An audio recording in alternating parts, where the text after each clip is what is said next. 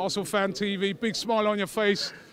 What was you thinking to yourself at 1-0, about 15 minutes into the second half?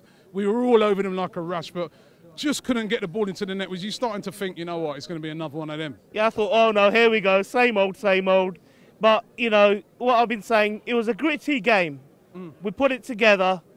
There's a few players, again, who did not put their shift in. And I'm hoping now they see Danny's work back. He was eager to come on. You could see him warming up, and he was eager to come on. And he was directing everyone. Cech from the back was directing, come on guys, let's get going this side, that side, and we got it going. And that's what we want. Someone to tell everyone what to do. Everyone stick together as a team, and we can do it. That's what I've said. Can we win the league this year? I mean, we've just beaten the team that everyone's been telling me are going to be the champions. We've beaten them home and away. Come on, we got a chance now, haven't we?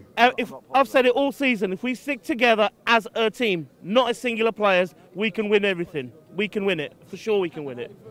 Subscribe to Arsenal Fan TV. And he said he's right. There's a long way to go. Why is there always a long way to go when we win? But when we lose, everybody's going mental. Well, we've lost the title. Because you could only lose it, but there's always a chance. You've always got a chance of winning it. If we'd have lost today, we would have been needing snookers, wouldn't we? I mean, so but we got the result, and the thing is now we've got really tough away running, and